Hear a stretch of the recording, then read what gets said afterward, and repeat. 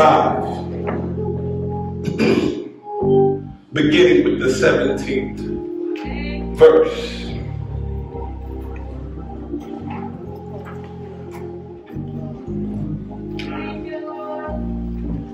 And it reads as follows from the ESV Study Bible.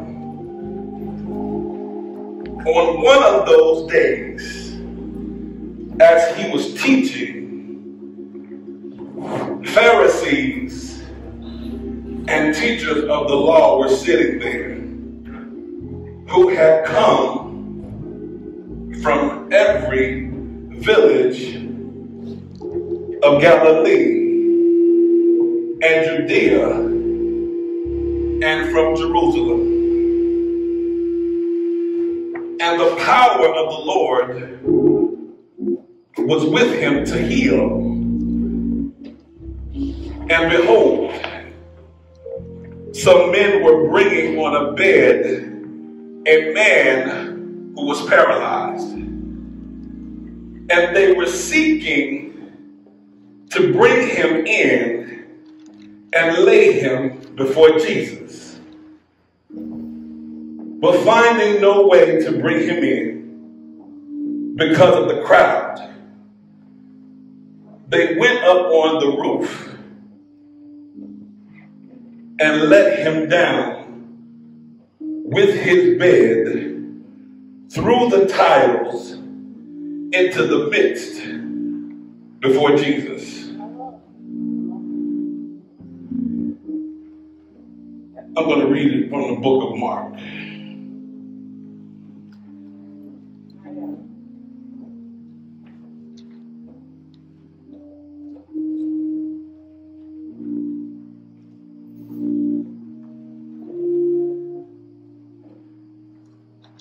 Soon the house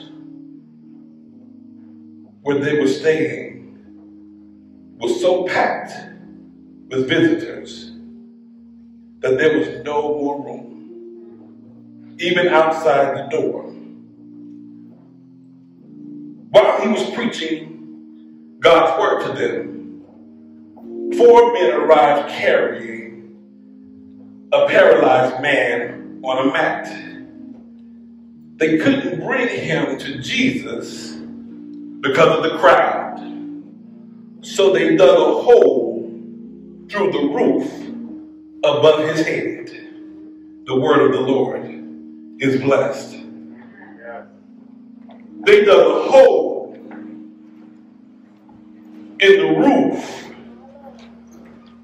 above Jesus' head. Now, I know if that was my mama's house, she would look, Reverend Slater, and simply ask this question: who gonna pay for this? So for a few moments on today, I want to talk to you from the subject: who gonna pay for this?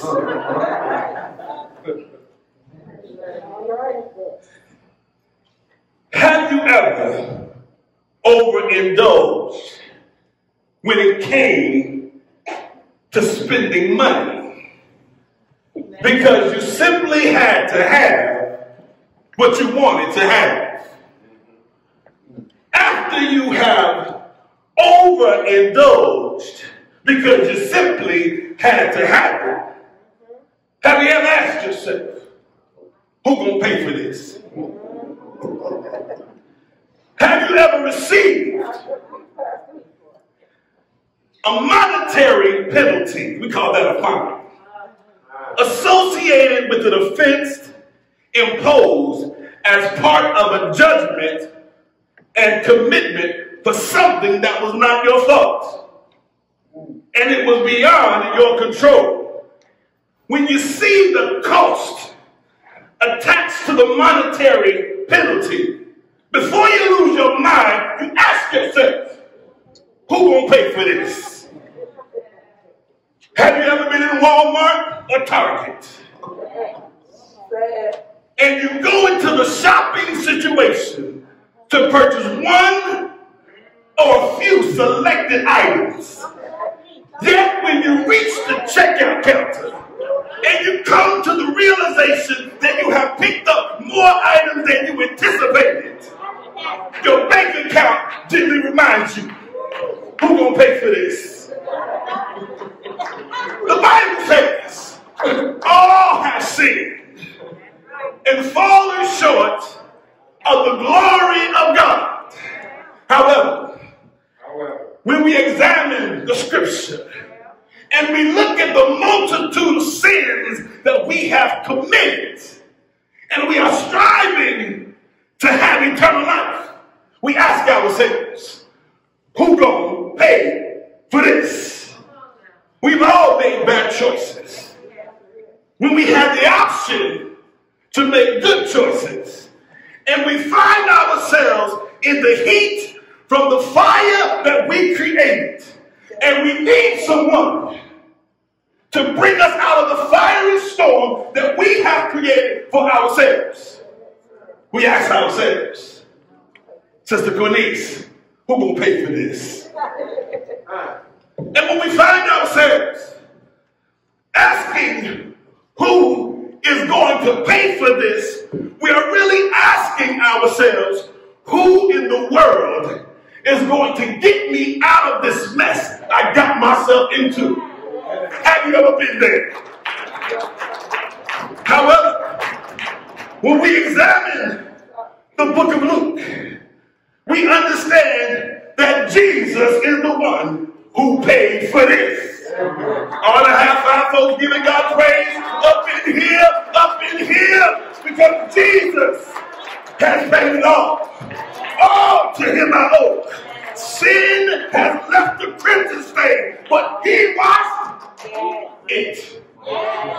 Come on now. White as snow. Brother Slater, we can celebrate on today, no matter how filthy we are, because he washed us. When we're trying to live right, we got to remember that he washed us. When we're trying to love right, we have to remember that the Master washed us white as snow, because he paid for this. Luke wrote this gospel so his readers would understand that Jesus is for all people. The songwriter says, red, yellow, black, and white, they are all precious in his sight, because Jesus is for all people. See, Jesus is the promised one of God, as prophesied in the Old Testament. And what he accomplished serves as clear evidence of who he is. When we review the account in Matthew, Mark, and Luke, these accounts show us that the power of God is with him. Amen. He has the authority to forgive sins. He has the power to heal. The Son of Man has the sovereignty and supremacy to do exceedingly, abundantly, above all we can ask or think. However, my brothers and my sisters, we must have faith. And we know that Abram, he believed the Lord, and the Lord counted him as righteous because of his faith. And faith is the substance of things hoped for, and the evidence of things not seen. See, this faith is not just about knowing about Jesus, but it is knowing and wanting to know him more intimately for yourself, with the desire to be in him, to grow in him, and to be changed by him? Do you want to be in him?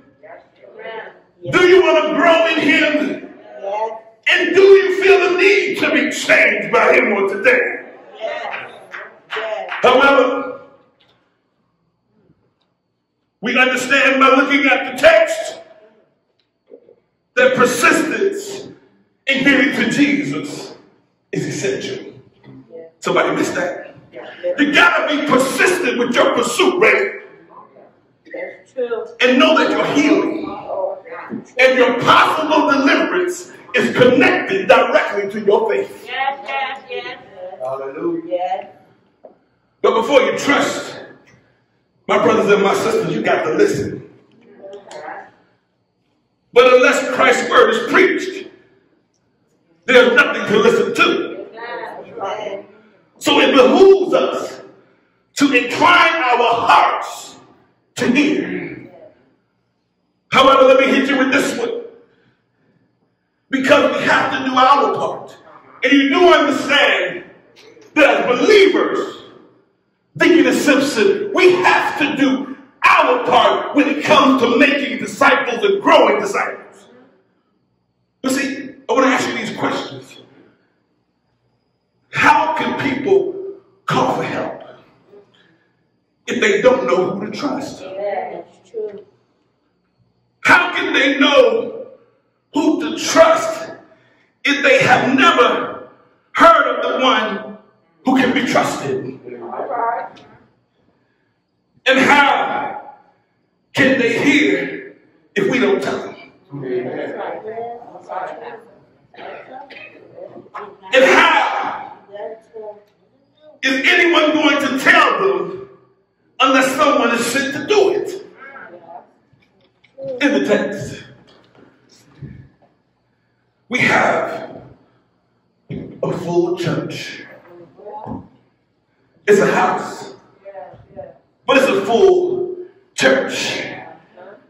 And Jesus is the preacher for the hour. See, the text lets us know that there are so many people in the house.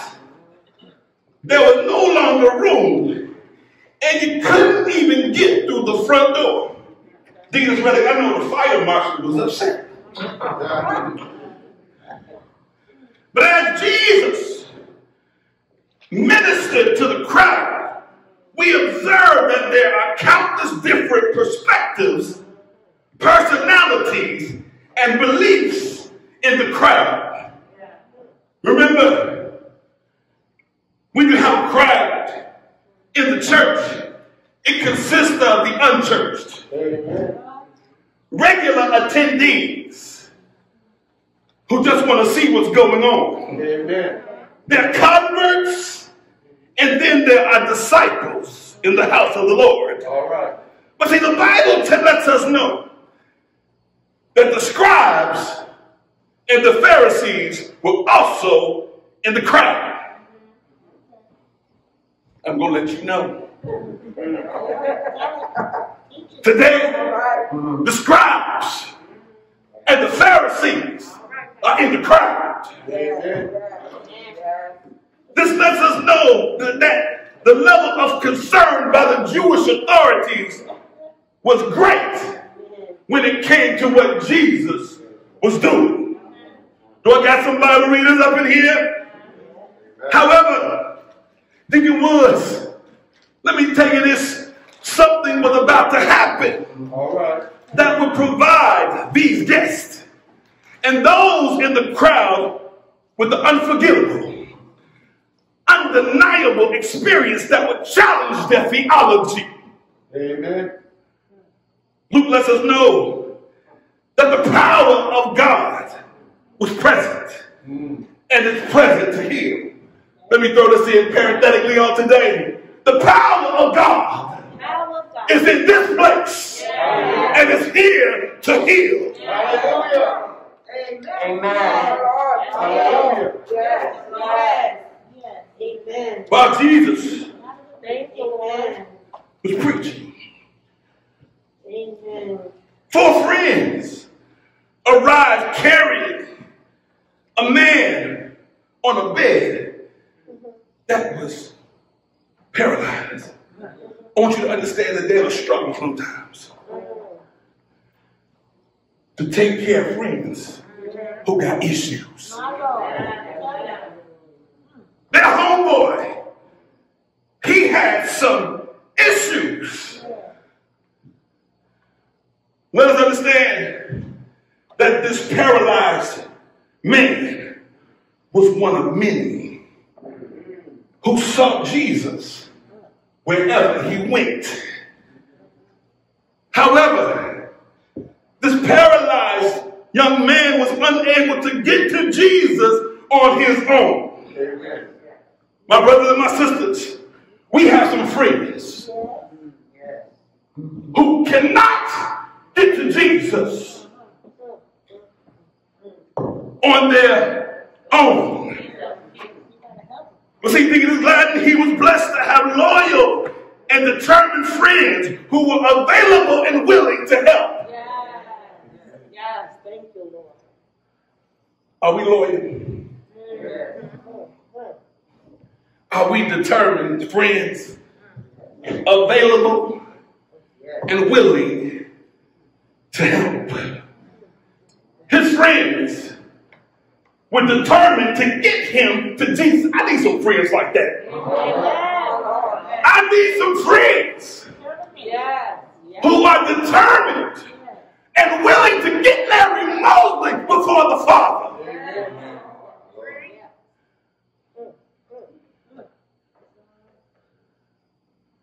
But see, they couldn't get to Jesus because of the crowd. And often we cannot find our way to Jesus due to the distractions of the crowd and the distractions in the crowd. John MacArthur states, no one, are you listening to me? No one in the worship service would move aside to allow the man to carry him in. Amen. The crowd, church folks,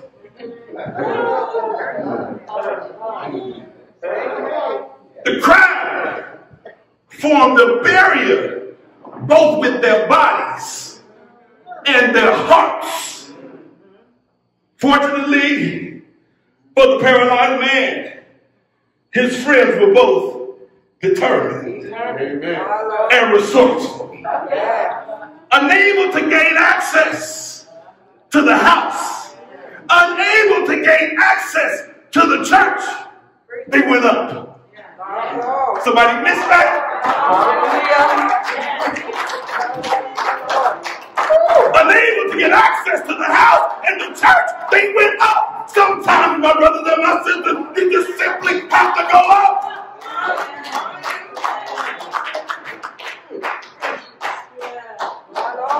They went up to the roof. And when they got there, they moved the tiles.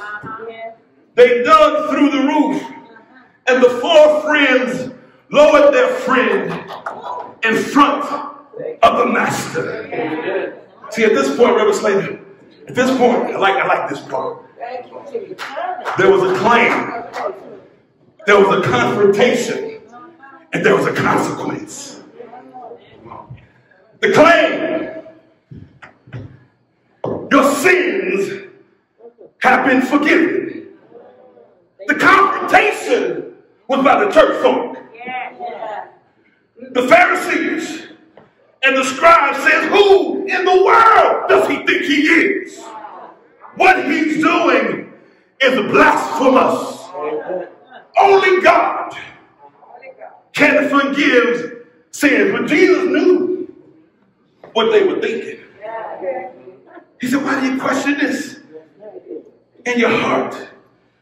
Is it easier to say sins are forgiven or stand up and walk? So I will prove to you that the Son of Man has the authority to forgive sins.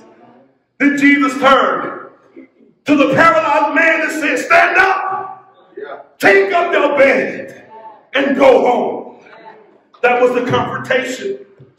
But then there's the consequence. Somebody looked at their neighbor and said immediately. Everyone watched the man jump up, pick up his mat, go home while praising the true and living God. So there was a claim, there was a consequence, and a confrontation. So I asked myself, once I read this, who is going to pay for this? Who is going to cover the damage we create as we strive to make our way to Jesus? I know. Who is going to pay the cost for the broken tiles in our life? The answer is simply Jesus. Amen. Here in the text, he provides divine proof that he has the ability to pay for the damage caused by us as we strive to get closer to him. He proves he has the power to heal and the power to forgive sins. See, number one, Jesus saw faith at work. Number two, Jesus forgave the sins. And Jesus delivered the paralytic man, and his healing set him free. See, there is a name I love to hear. I love to sing his words. See, it sounds like music in my ears. It's the sweetest name on earth. Look to your neighbor and say, oh, how I love Jesus. Oh, how I love Jesus. Because he first loved me. And because he first loved me, we can have joy on today because he loved us first. We are free from the weight of our imperfections because he first loved me. You may be broken, you may be tired, you may be sick, but rejoice because he first loved us. Don't be ashamed of your trials. Don't be ashamed of what you're going through. Don't be ashamed of your past. Don't be ashamed of your pain. Don't be ashamed of your hurt. Because my Lord, he loves me. Don't give up. Don't lose hope. Don't get weary. Simply declare he abides in me. He gives me victory because God, he never fails. Just keep your faith and never cease to pray. Just walk upright. Call him new day or night. He'll be there. He'll be there. There's no need to worry because God never fails. We have assurance on today because God never fails. We have the courage as we go because God never fails. We can be bold as we serve because God never fails. We can be confident in the midst of the unknown because God never fails. He saves. He provides. He keeps. He teaches. He encourages. He protects. He speaks. He sustains. He engages. He heals. He comforts. He redeems. He delivers. He reveals. He illuminates. He guides.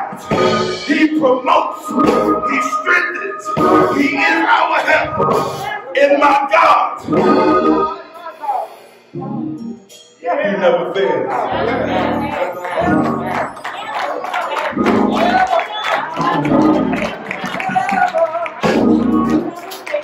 See, I get joy when I think about what He's done for me. Do you get joy in the midst of hard times about what He's done for you? See, there's joy in my hands. There's joy on my lips. There's joy in my feet. There's joy in my heart. There's joy that fuels my praise. The songwriter says, floods of joy, oh my soul, like sea billows roll. Since Jesus came in to my heart, I'm talking about all that He's done for us.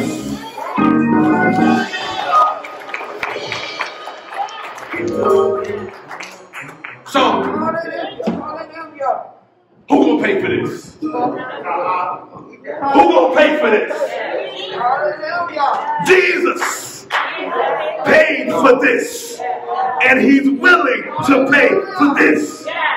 See, I'm gonna say it one more time, and I'm gonna leave you alone. Jesus provides divine proof that He's able to pay for the damages caused by us as we strive to grow in Him. He proves He has the power to heal and forgive sins. He saw faith at work. He forgave the transgressions. And He delivered the paralytic, and the healing set him free. Are you ready to be set free? Are you ready to be set free? Who gonna pay for this? Jesus. Let's go to the church room.